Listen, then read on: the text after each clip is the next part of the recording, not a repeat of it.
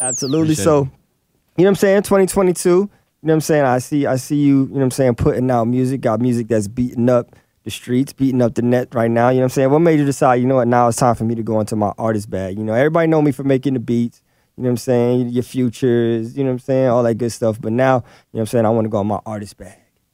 I feel like right now was like, for me to go into the artist bag was like a perfect time, because like I feel like people are more like knowing, or more open to listening to something, or they're more open to not like missing out on something right now after seeing like that Kanye West documentary and stuff. Mm-hmm. It kind of opened up the lane for producers to be who they want to be, whether it be a rapper or whether it be anything, a designer or whatever it is, though. You know what I'm saying? So it really, not even just for producers, it just opened up like the world for people to see people being like able to do more than one thing. You know what I'm saying? Like, I'm pretty sure you do more than just this. You know Absolutely. I'm pretty sure you feel crazy when somebody be like, this all you do. You know what I'm Right. saying? It's all you can do, you know?